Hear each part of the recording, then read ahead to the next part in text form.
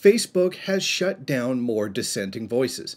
Waste Ed, Soapbox, and Back Then are three Facebook pages who produce news and informational content that have been silenced at the behest of the United States government. The problem, it seems, is that Facebook feels that they are Kremlin propaganda designed to influence millennials. Now, the pages are run by Mafic Media, a company whose majority stakeholder is Ruptly, a subsidiary of RT, which is funded by the Russian government. The problem Facebook and aligned forces have is that the company is registered in Germany, not the US. Facebook suspended the pages on Friday, saying it would reach out to the people running them to ask them that they disclose where their pages are run from and their affiliation with the parent company in order to get back on the platform. This is an odd situation.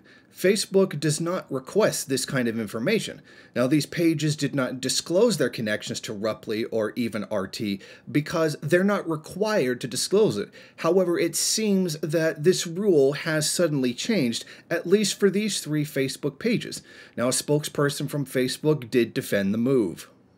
People connecting with pages shouldn't be misled about who's behind them. Just as we've stepped up our enforcement of coordinated inauthentic behavior and financially motivated spam over the past year, we'll continue improving so people can get more information about the pages they follow.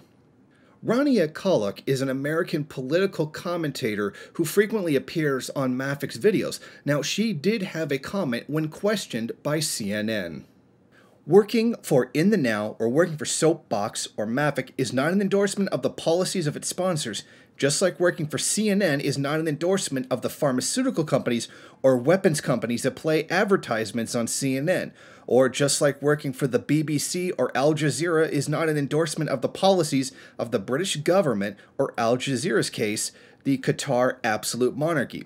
We should judge journalists on the content they produce. So if you want to judge me on the content. Judge me on the facts I'm presenting. If you have a problem with that, challenge me on that. But as far as funding goes, all media is funded either by corporations or governments. So if we're going to have a conversation about funding, we really should open up that to include all media outlets, including CNN.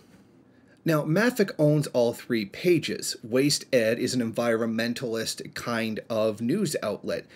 Soapbox is a daily current events, and Back Then is an informational page which relates mostly to the history of colonialism and imperialism. What seems to be suspicious to Facebook is the fact that the pages combined have over 30 million views, but only in the past few months.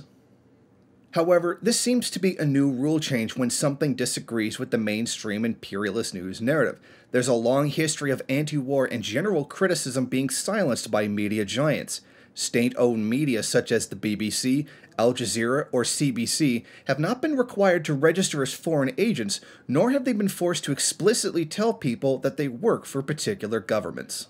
I wonder, is this a tactic that's only intended for any kind of media that disagrees with the mainstream? Why are we not given some kind of rule that tells us which of the media outlets that we're watching are paid for by one of the four corporations that dominate the entire news media? When is that rule going to be put in place? Or is this just a rule that is going to be put up for anything that dissents from the mainstream narrative? Jason Unruhe, MRN, Niagara Falls.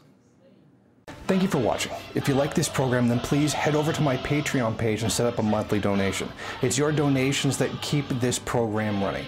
Also, if you would like, please rate, comment, subscribe, and share in various social media.